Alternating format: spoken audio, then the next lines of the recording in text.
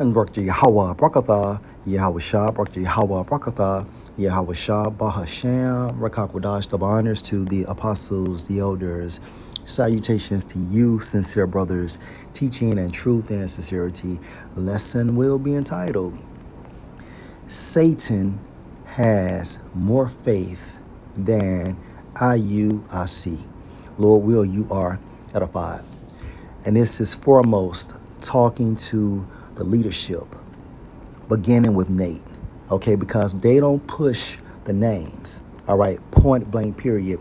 And according to John 7:38, and this is Yahweh Shah speaking, he that believe on me, as the scripture has said, he, referring to the elect, beginning with the 144,000, okay? Out of his belly, symbolic for his mind, shall flow rivers of living water, which is symbolic for what? This knowledge, okay? Now, when we investigate living, according to the Greek, it's Zio, right? Strong's G 2198, pronounced as Zio. Now, according to outline of biblical usage, two-way, to have true life and worthy of the name. And when we use a spiritual perspective, we can say names such as Yahweh and Yahweh Shah. Yahweh is the true name for the Heavenly Father, and Yahweh Shah is the true name for the Heavenly Son. Having the names is an indicator that the Holy Spirit is working with you, and only the worthy, referring to the elect, will have the names, will use the names, will reveal and declare the names, okay?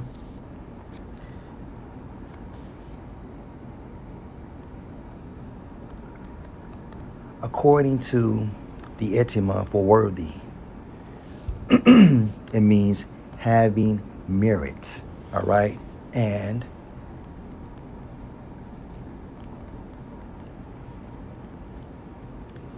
merit, according to the same source, is spiritual credit for good works. Spiritual credit for good works.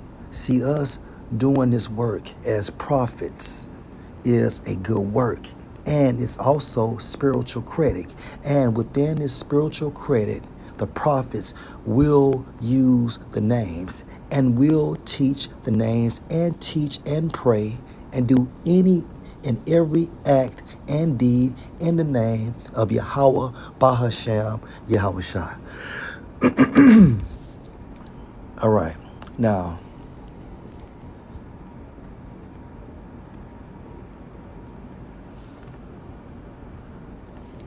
the focal point for this lesson is the devils, okay?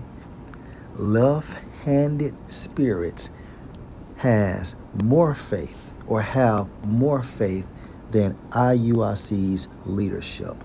Mark 5:1. And they came over unto the other side of the sea, and to the country of the Gadarenes. And when he was come out of the ship, immediately there met him out of the tombs a man with an unclean spirit, meaning this man was possessed.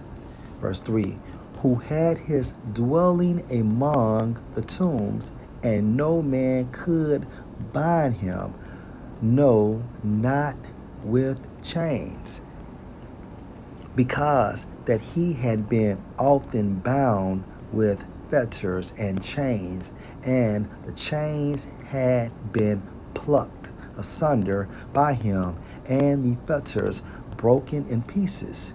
Neither could any man tame him. Verse 5. And always, night and day, he was in the mountains and in the tombs, crying and cutting himself with stones. And in today's time, Esau declares this as having a mental illness. No, this person or these people are possessed with demonic spirits. Verse 6. But when he saw Yahushua afar off, he ran and worshipped him. Who ran and worshipped Yahushua? This demonic spirit that was within this individual.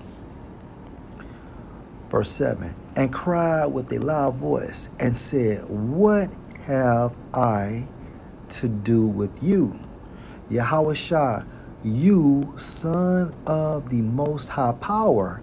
I adjure you by the Most High that you torment me not. Meaning what? Let's read this in the NLT. Verse 7.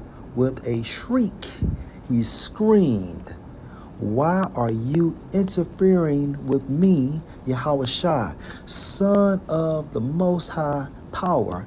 In the name of Yahweh, I beg you, don't torture me. So wait a minute. A demonic spirit attempted to rebuke Yahushua by using the name. And you can't get around this precept. And Nate, as well as his faculty, don't push the name. And it's been like this for fucking years. Okay?